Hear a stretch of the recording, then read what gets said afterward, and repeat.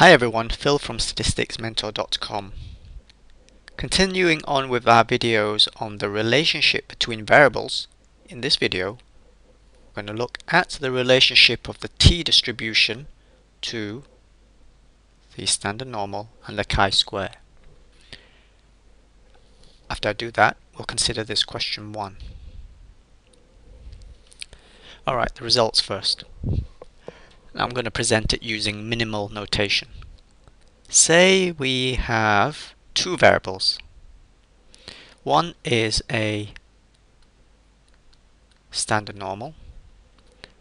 The other follows a chi-square distribution with degree of freedom. Let's call that P.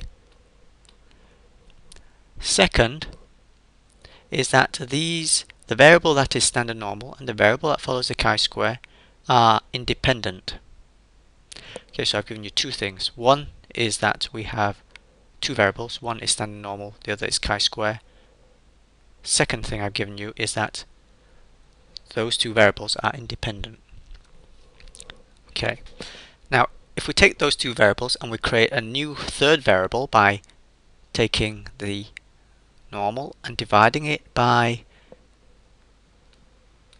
the chi-square over its divided by its degree of freedom and taking the square root of that chi-square over its degree of freedom, we have a new variable, and this new variable will follow a t distribution where the parameter of the t, called the degree of freedom, matches the one for the chi-square, so p.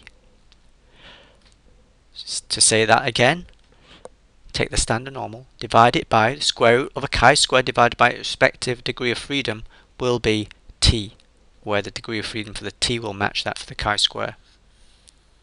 Okay, let's put that in the box because that is all we really want to say.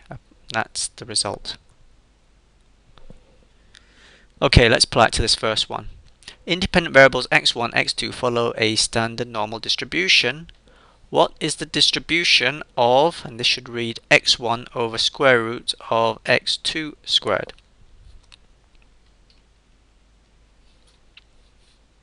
x1 over the square root of x2 squared. Now, whenever, we've just got to look for patterns here and memorize these patterns. Whenever we have something which is a normal on the top divided by the square root of a chi-square on the bottom, you should be thinking, it should be a t distribution. Okay, so let's verify that. This top here, which we already said in the question, x1 and x2 are both normal. So x1 is not just normal, standard normal, there you go. This here, x2 all squared, we've seen previously that standard normal that is squared is a chi-square with 1 degree of freedom. Okay, it's already beginning to look like this result. So we can kind of look at this, we write this as a standard normal over square root of chi-square 1. Now to make this look in the same structure as this, we've got to divide it by the degree of freedom. Degree of freedom here is 1. This hasn't changed anything because anything divided by that number there, finite number divided by 1, is itself, so that hasn't changed a thing, but its structure of this thing is now same as this. So standard normal over the square root of a chi-square divided by its degree of freedom, which we have here. And the degree of freedom here is 1. So that this thing is t distribution with 1 degree of freedom. Okay.